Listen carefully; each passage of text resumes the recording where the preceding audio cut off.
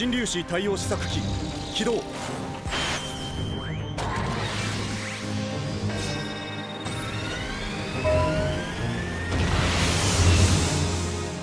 Hey, how's it going, ladies and gentlemen? Welcome back to the Zethythonix channel. Today we're going to be building the high-grade build fighters Scramble Gundam. So this Gundam right here is mixing the design between Zethythonix Gundam and Destiny.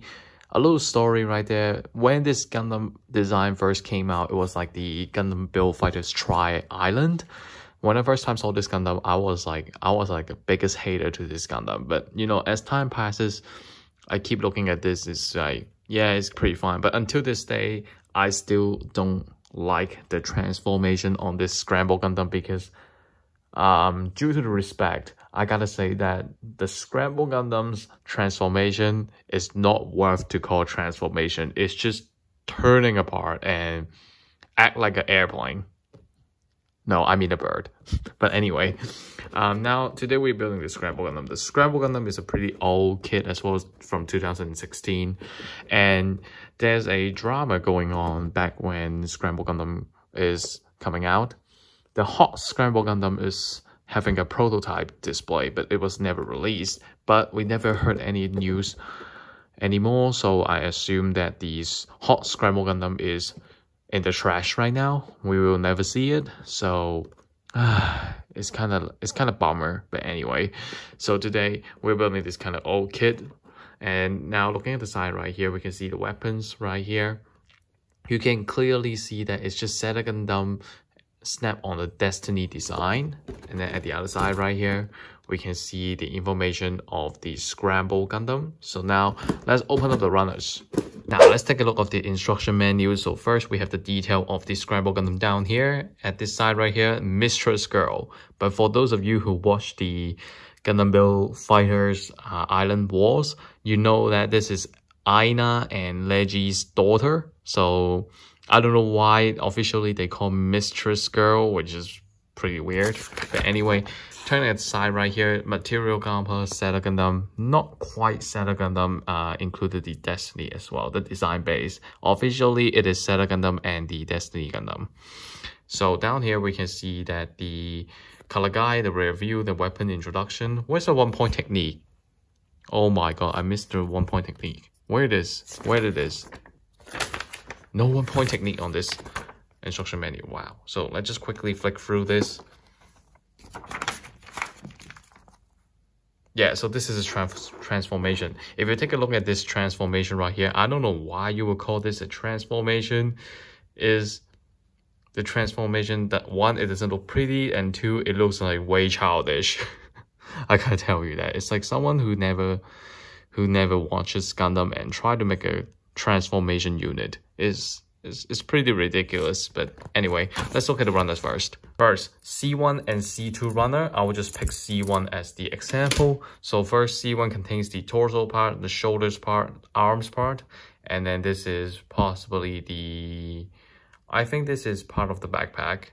Or I'm wrong, and this is the feet part, and this is the wings part. The E1 and E2 runner, my E2 runner already got a piece right here is hanging, so I'm just gonna take this away before it fall out. So E1 runner, it contains the clear part over the Gunpla's body, which included at the torso, the shoulders, the legs, and the backpack wings. At the tip of the wings, so it contains all of that. A D1 and a D2 runner, so they are pretty much the same, so I'll just use D1. D1 runner is the inner frame of the whole MS. We can see the hands option down here, the head part right here, the waist part, and then we can see some, I believe this is a like part of the legs of the joint. And other than that, I don't know the rest of it. A B1 and B2 runner, they're pretty much the same, so I'll just take one and introduce. So first right here, we can see the whole runner, these two runner is clearly for the wings. Other than that, there's not much for anything else. The A1 and A2 runner, they are pretty much the same, so I'll just use A1. So A1 runner right here, we can see that beam saber, side skirt, front waist, legs part, and then waist part, torso part, head part, and we can see some part of the torso right here. I don't know exactly which part of these are, so it's very hard for me to make the judge call. F runner contains the antenna and the torso parts, so it's just a pretty simple runner. Beam saber effect parts. We have these small polycaps and also these stickers. This time the stickers, I'm not sure about all this, but this is for the eyes clearly. I'm not sure about the rest of this, so it's really hard to tell. So anyway, let's jump into the review first.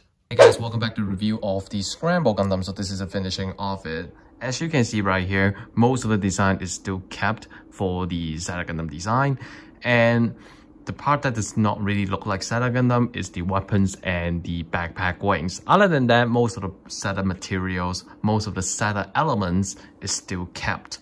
But I do want to say that yes, although I took a long time to kind of accept the design, but until this day, when I'm looking at this Scramble Gundam, I still let's not say that I have hate towards it. It's more like I still have some feelings towards the Scramble Gundam, because I really feel like that this doesn't take like a lot of effort to design, and it kind of missing the uniqueness from the build fighters. Because most of the design from build fighters, they are just customizing Gunpla, but they do have the design element in it. This one right here, it just made me feel like it's more like a very rushed design just to put the Zeta Gundam and the Destiny Gundam together. Personally, although I don't hate the design that much like I used to do, but I still have some very hard feeling towards it. But anyway, now we're just going to take a look at the articulation first. So first, let's starting with the head. So the head is still kept the design of the Zeta Gundam, or close to the Zeta Gundam. So we can clearly see that it's based on the Zeta Gundam. The articulation is moving up, it's not really. Moving down, it's not really as well, because the ball joint is locked inside the piece, so I can't really move it. So it's not like it's going to be any like very excellent articulation. Other than that, the recoloring on the Zeta Gundam is just the camera at the front and the camera at the back right here. At the back right here, supposed to be black. Other than that, there's not much recoloring that you need to do. Looking at the chest right here, so we can see that this design is redesigned. This time doesn't look like the Zeta Gundam, rather is more like a completely new design. But for this new design, I don't really like it, because especially it looks really weird, and I really prefer the original Zeta Gundam design. This design right here, I can't really accept it. The movement between it is really poor as well, because it's getting in the way, so it's really hard to move around on the waist right here. The best you can do is just not even like 45 degrees. For the arms right here, 360 is possible. Lift up it can be over 90 degrees, but if you attach with the gun right here, this kind of shield gun right here, it will fly out. And then moving to the front, it is possible. Bending, the forearm can be moved as well, so the bending is pretty good. The forearm can be individually moved as well, and the top of the arm here right here is movable as well. So overall, the articulation on the arms is pretty excellent, and we don't have any extra hands, so you just have to stick with whatever hand that we got. Beam gun right here is kind of like a shield gun thing. It's attached on the forearm, but but I have one thing that I want to complain about this weapon. It's not really stable, and it's really easy to fly out. Like I just do like a little tweeze around and it would just fly out. How do you use this weapon right here is actually pretty simple. You just grab the base and then you rotate the gun to the front, and then you can use it. But right now, I do want to complain that the Scramble Gundam weapon is way too easy to fall out, and I extremely hate this. Down at the waist right here, most of the part is plain white, which means that you have to do a lot of recoloring, such as the side of the front skirt, the bottom of the side skirt right here, and then turning to the back skirt right here, we can see that these part right here is all need to be recolored to black. So it's pretty simple, just get your marker out and do a little bit of coloring. So first, front skirt can lift up on a pretty good angle. The side skirt can lift up a bit as well. The beam saber is on it. To take it out is pretty simple, just basically pull down and the beam saber will come out. It's pretty simple. And we also have the beam saber effect part to go along with it. Let's talk about the legs now. So this legs part right here, just like the waist, there's a lot of part that you need to recolor, and the black stickers is used at the side of the legs, and then the inner leg part you have to recolor to black as well. So I just did a little bit with the marker, and that's basically it. So the articulation though, kicking to the front is nearly 90 degrees, but not quite. Kicking to the back is impossible, and then now kicking to the side is a little bit getting in the way as well, because the side skirt don't really have a good lifting angle. And then for the legs right here, it can move around like that. And then for the bending though, is quite average now. So because due to the big pieces of armor. And then for the legs down here, for the feet down here, we can see that the tip of the feet can be folded for the transformation later, and then this white piece right here is also movable as well. Now let's talk about the backpack wings right here. Rather than saying it's taken from the design of the Destiny, which it does, more like now when the wings are folded, it looks more like Strike Freedom Gundam more than the Destiny. But let's talk about the articulation first. So first, it can move up, move down, and move side to side as well. And it can also expand. The wings can also expand. Now, this is the part where it looks like the Destiny Gundam. So it's so the designing is, although the overall design is a little bit weird, but you gotta admit that the wings design is pretty nice, because when they open, they are like Destiny Gundam, but when they close, they are like Strike Freedom Gundam. So they're just taking the elements from it. Other than that, the wings looks pretty good because of these clear pieces, this blue clear pieces all over the wings. Kind of adds a bit of visual appearance to the wings itself. So the wings, it looks pretty good. Now let's show you how to do the transformation first. First, you remove those two guns from the forearms. Then you will take off the whole upper body.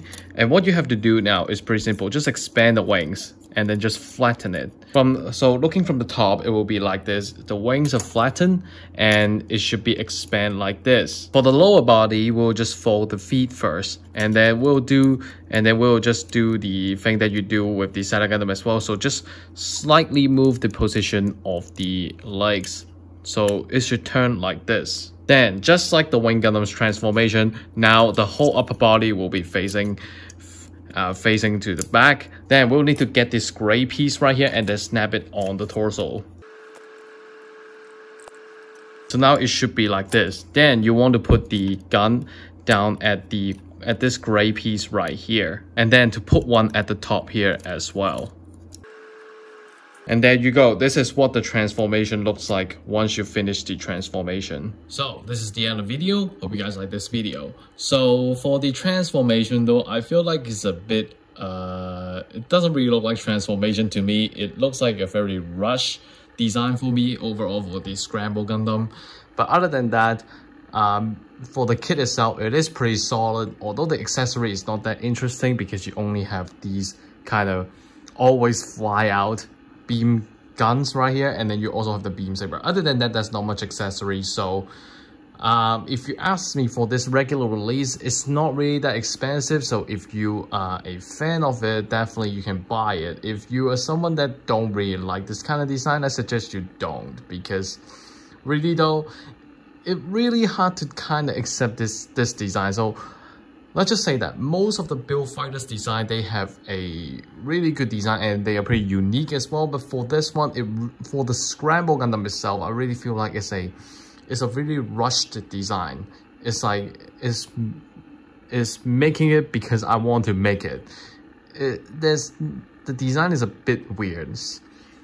So really up to you. Personally, I'm not really a fan of this design because, as I said, I really feel like this design is rushed and it kind of don't have that Build Fighters design style. Anyway, but this will be the end of the video. Thank you guys for watching. Make sure you leave a like on my video and subscribe to my channel. Hit the little bell next to the subscribe button so you can get notified whenever I upload a new video. And I will see you guys in the next video. Goodbye.